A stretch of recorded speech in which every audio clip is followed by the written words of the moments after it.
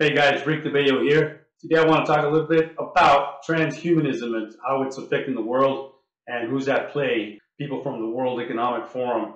Let me first describe what transhumanism is for those of you who are not familiar. Transhumanism is a philosophical and intellectual movement that advocates the enhancement of the human condition by developing and making widely available sophisticated technologies that can greatly enhance longevity and cognition. Now, a major key player that you have to keep your eyes on is Dr. Yuval Noah Harari. I'm sure by now you guys have heard of him.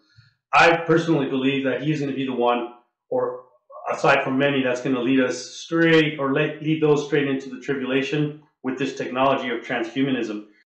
So I want to talk to you today about the future of our species, and really the future of life.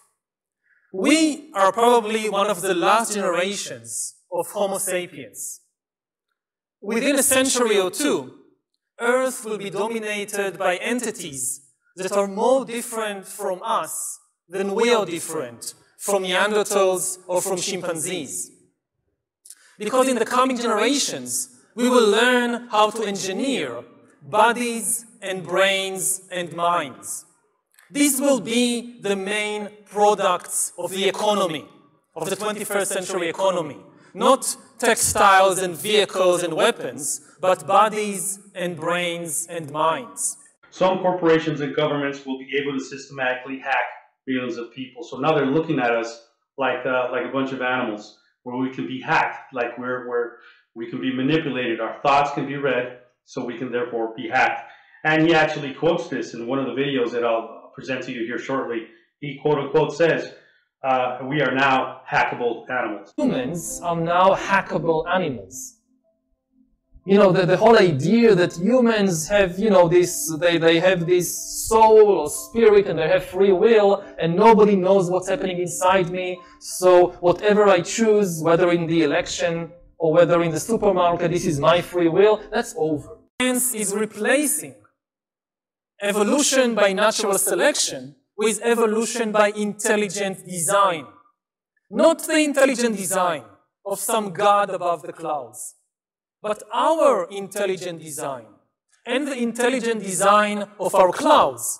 The IBM cloud, the Microsoft cloud, these are the new driving forces of evolution. All this story about Jesus rising from the dead and being the Son of God, this is fake news. So this guy is already an abomination to the Lord. And like I said, it seems very well that he's going to be a key player into what's going to be happening in the darkest of days, especially going into the Great Tribulation, the second 3.5 years of the Great Tribulation. He's going to play a major role in that, presenting the mark of the beast. So this Dr. Harari sees us as animals, and he blasphemes God. What does the Bible say in Revelation 13:5?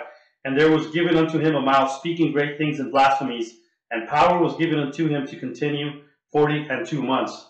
That's 3.5 years. So as I mentioned, this person, whoever is the Antichrist, I believe it's him. I'm not saying it is, but I truly believe it can be. It might be.